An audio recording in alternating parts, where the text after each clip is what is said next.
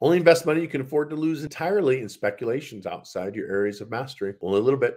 I'll give you a great example on this one. Crypto. Last year, I put a lot of money in crypto over the last 2 years.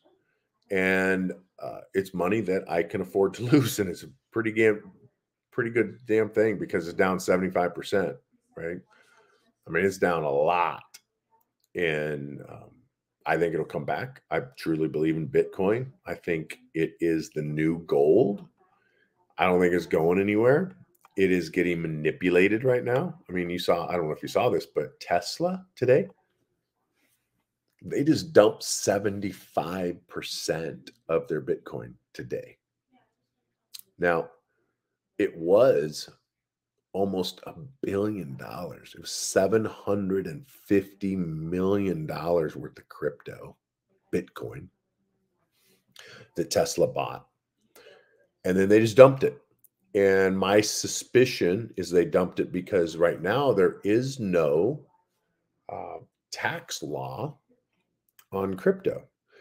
And so the way our current tax code is written is if you sell your crypto at a loss, you get to write off that loss on your taxes this year. So I'm getting ready to cash out on all of my crypto at a 75%, 80% loss. Some of my stuff is down 90%. That's a lot. And I'm just going to make up a number. Let's say it's $100,000. And I put in 100 grand.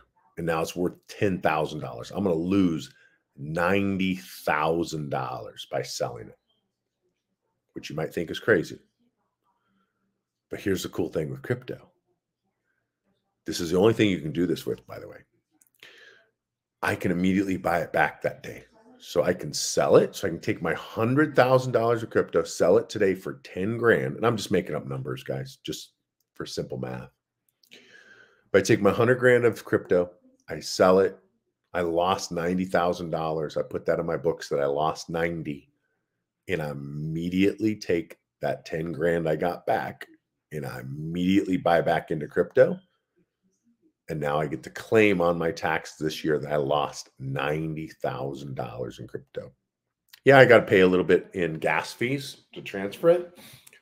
But damn, that's a 90% deduction or $90,000 deduction that I wouldn't otherwise get. You can't do that with stocks. You can't do that with real estate. You can only do that with crypto right now. So it's pretty cool.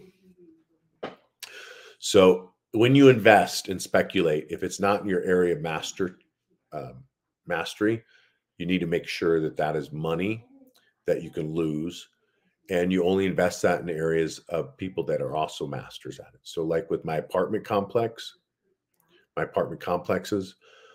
that's where the majority of my money that I invest goes to. It's probably 90% of the money that I have goes into apartments. And the rest, the 10%, the speculation will go into crypto and other businesses and stuff that I could lose and still be okay. I would never take my regular savings and investments and put it in crypto because I'm not the expert. Now, if you're expert in it, then, knock yourself out. I know people that are, but I'm not. Apartments, I am. So that was principle number 23.